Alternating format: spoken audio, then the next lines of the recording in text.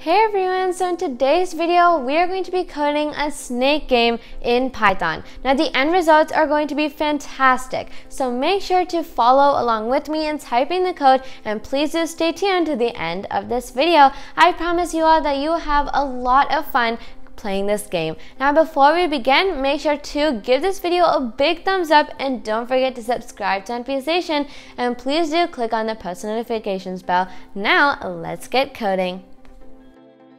Hello everyone, welcome back to NPStation. So before we start typing your code for a snake program in Python, I want to go ahead and show you guys the end result and what you'll be seeing when you run all of your code. So I do have another window open here. I'm going to go ahead and run it.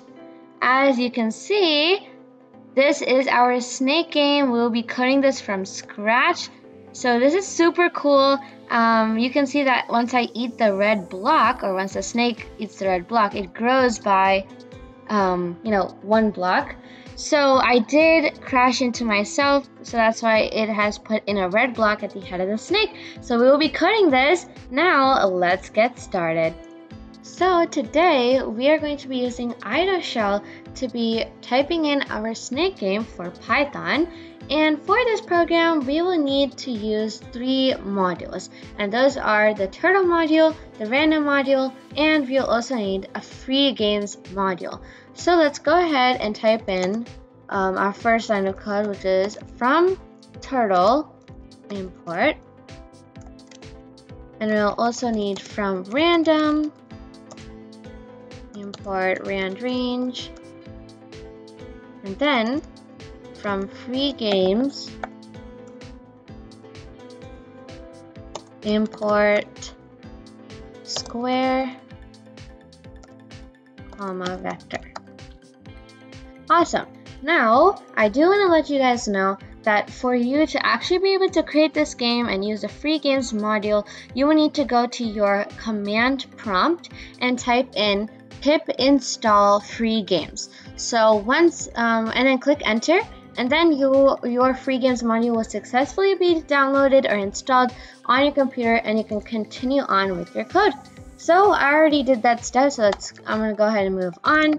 So now, for this game, we'll be needing 3 variables, or 3 elements, which are the food variable, we will need a snake variable, and an aim variable. So these are the 3 elements that we'll need for this game. And I'm going to put in vector 0, 10, and then square brackets, vector, and then parentheses, 10, 0. And then for the aim, I'll also need vector, and 0, -10. Okay, so those are our 3 elements that we'll need for this game. Now, let's move on to our functions for our snake game. And there are also 3 functions that we'll need, and those are the change function, the inside function, and the move function. So first, let's do the change function. So def change, and our 2 values will be x and y. So x will stand for our x-axis, and y will stand for our y-axis. So those are basically, our kind of board game for this game will be a square. So the x-axis and y-axis will be the 2 values we will need. And then what we're going to do is aim.x is equal to x, and then aim.y is equal to y. So our aim.x will be equal to our x-axis, and so you get that our aim.y will be equal to our y-axis. Awesome. So now we're done with our change function. Let's move on to our second one, which is the inside function. And here we'll put in head. And in this function, we will need to write the code to set our boundary lines for this game. So the boundary line, as I said just before, our kind of board game for this snake game will be a square. So the boundary lines will be the 4 edges, or the 4 edges of our square. So the snake won't be able to go outside. If it does, then it will, end the game. So the player will lose. So we're going to put in return -200, and then is less than head.x less than 190. And then I'm going to put in an and I'm just going to go ahead and copy this part and paste it right there. And we're done with that. Awesome. Now our last function will be def move. Here we need to write the code that will control the movement of our snake. So head equals snake, and then in square brackets we'll put in -1. -1 is the forward movement value, so we'll have to put that in so to make sure our snake can move forward. And in this game, our snake will not be able to move backward.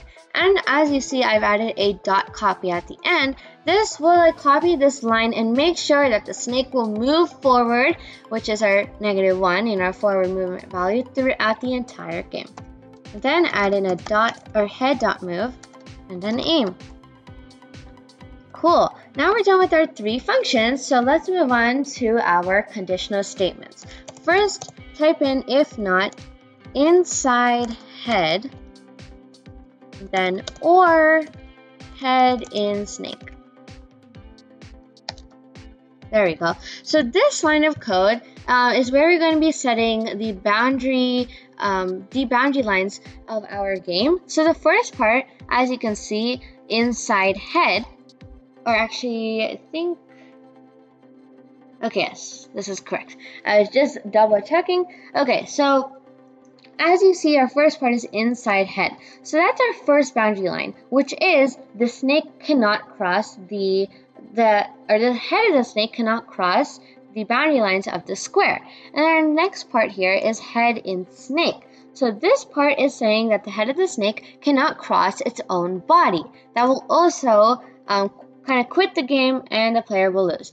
So we also need square and then head.x, head.y,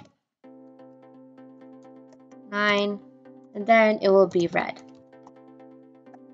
So if the snake does cross any of these 2 boundary lines, then it is going to put in or insert a red square at the head of the snake to really, just tell the player how they got out and where they did it. So we are also going to throw in an update right here, just like that, and then we'll return it. Return. Okay, just like that. And don't forget to add in a snake.append at the end, and we'll put in head. So the snake.append here, all it's doing is it will actually put in that red square at the head of the snake if all the above conditions are satisfied. Cool. So we're done with our first, conditional statement. Our next will be if head is equal to food. So now we will need to type the code for if the head of the snake reaches the food. So that's kind of the goal of this game, for the player to, have like the longest snake they can, or really to eat the most food while playing this game. So first, once the snake eats the first piece of food, we'll have to print snake, comma, and then len, which stands for length, and snake, and close the parentheses. So this will make the kind of length of the snake grow by 1 block since it ate 1 red block. That is going to be the food. So now we will need 2 other lines of code, which is food.x is equal to rand range, and then in parentheses -15, comma 15, and then times 10. And now I'm going to copy this line like that. Ctrl+C, Ctrl+V, and instead of X, of course, we have to change it to Y.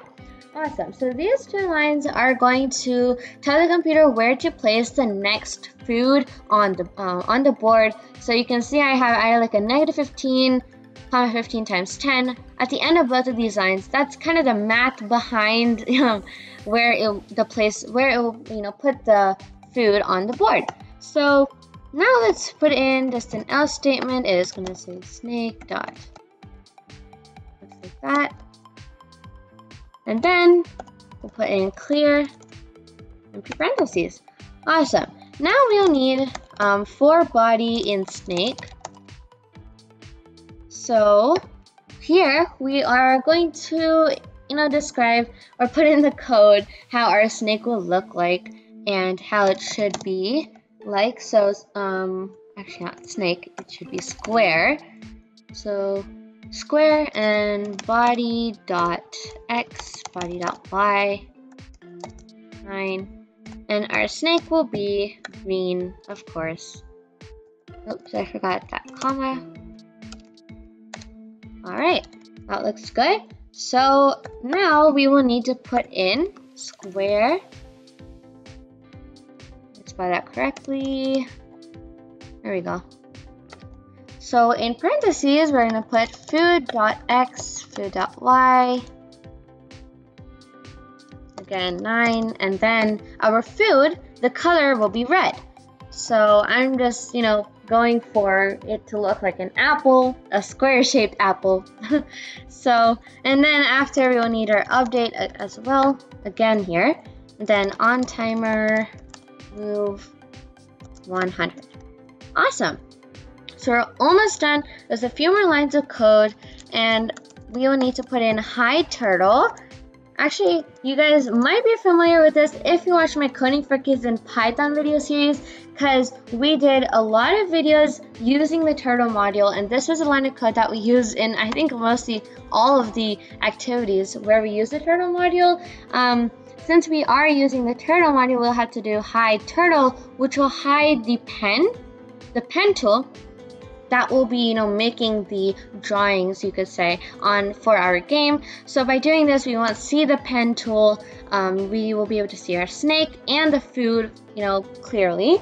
So make sure to add that, and then we'll need tracer, false, and then listen, just like that. And we're gonna add in, here, let me put some, there we go. So now what you're going to do is put in on key, and in parentheses, go ahead and type this in. And then we're going to put changes. Let me spell that again correctly. Changes, and then parentheses we'll put 10, 0, comma, and this will be right. And go ahead and copy this line of code 3 more times. I will explain what this means just a second. After we change everything, so this will have to change to left, up, then of course down, and then we'll have to change our values here. So for left it'll be -10. Then we'll switch these around to 0, 10, then 0, -10. Okay, there we go. So these 3 lines of code are basically explaining the controls for this game. So for the player to actually move the snake, they'll have to use the right arrow, left arrow, up and down arrow on their keyboard, right? And those are the controls for this game. So these 4 lines of code are explaining how what the controls are and how it's going to move the snake. As you can see the numbers in the parentheses here. And our last 2 lines of code will be move, empty parentheses, and as well as done. Awesome. So we are finished with our entire code for our snake game. Let's go ahead and run this code and see what happens.